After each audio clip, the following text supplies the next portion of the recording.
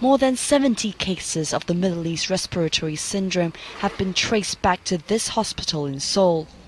The Samsung Medical Center says it will suspend most of its services.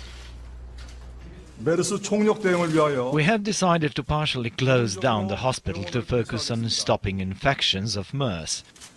We will suspend all non-emergency surgeries and will not accept new patients. The hospital says an emergency ward attendant worked for days after developing symptoms. He's believed to have picked up the virus from an infected patient who waited 3 days in different parts of the emergency ward.